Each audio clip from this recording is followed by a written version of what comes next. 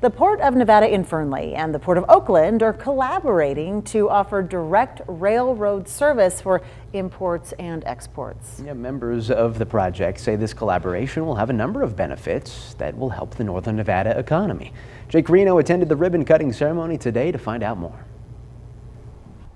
The intermodal service from the Port of Nevada to the Port of Oakland has been fully operational for just over a month. Members of the project say that direct rail access is a big opportunity for Northern Nevada. It's a huge opportunity for Northern Nevada. People are concerned with the challenges of going over the pass and getting goods in or out, raw materials if they're a manufacturer or finished product out. So it gives the whole area another supply chain option.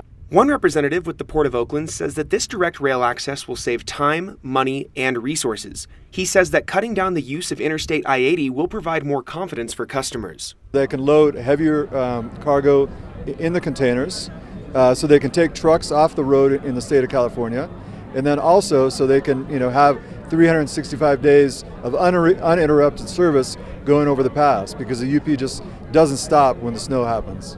Using the direct rail access is also environmentally efficient. Members of the project say that roughly 1 ton of rail cargo can be transported nearly 400 miles while using just 1 gallon of diesel fuel.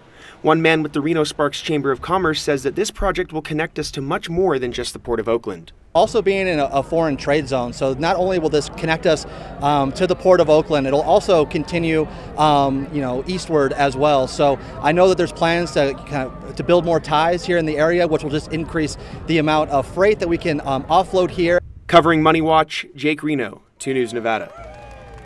Members of this project also hope that it'll bring more business to the region, which could create more jobs for Northern Nevadans.